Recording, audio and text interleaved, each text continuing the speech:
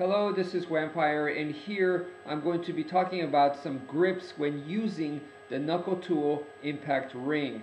This is very compact, as you can see, and it's very strong in construction, and it has very good design to it. The finger hole is nice and big enough that your finger will slip in no problem. If you are wearing gloves, you'll still be able to utilize this tool.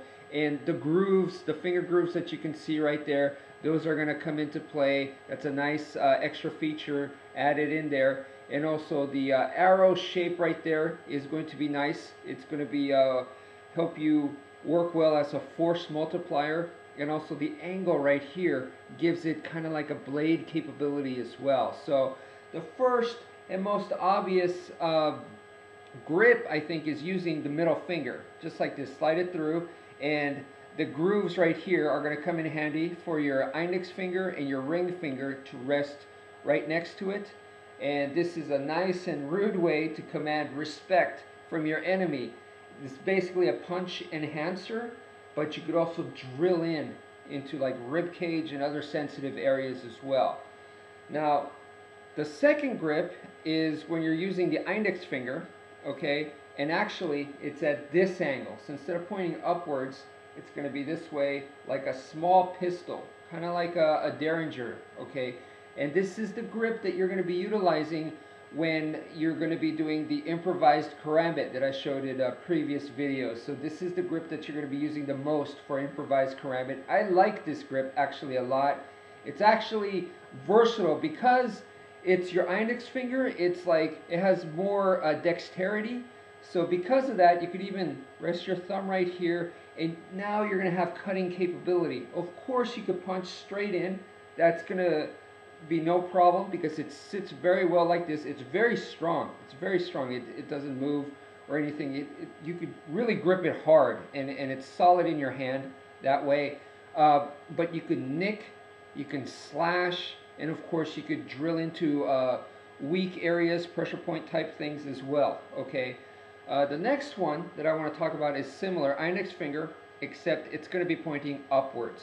Okay, just like this. So this very similar, but this was the one for the improvised karambit.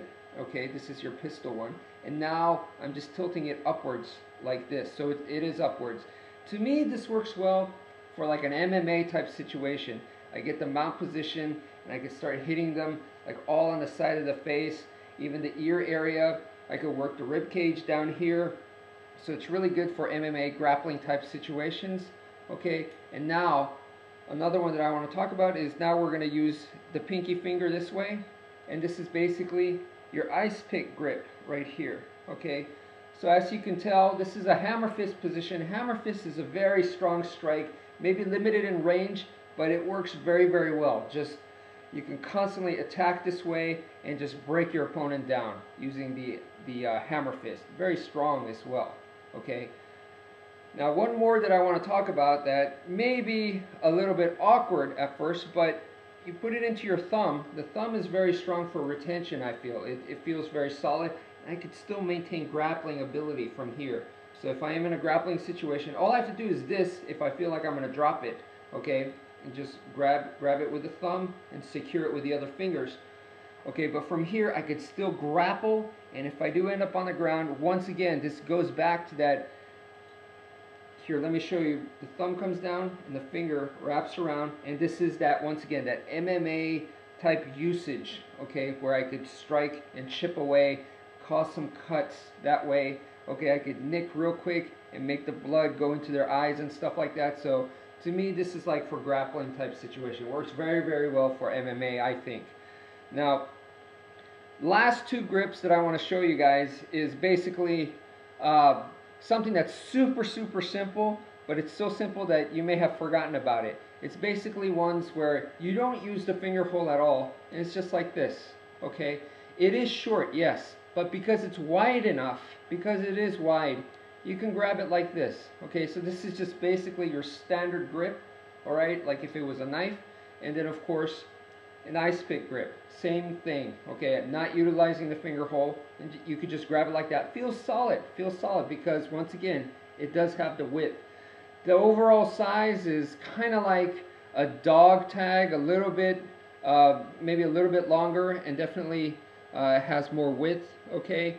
And it's so light, it's so compact that you can wear it like a dog tag on your keychain and basically forget about it. So it's not something that you have with you and you constantly feel it because it's so large. No, this is, the strength of this thing is definitely the compact size, and I hope now you saw that actually, even though it looks very, very simple, there's a lot of different grips that come with it.